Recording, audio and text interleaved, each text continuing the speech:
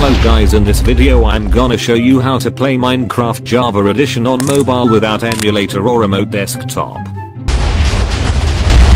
The launcher is available on Google Play, so you need to download it and then open.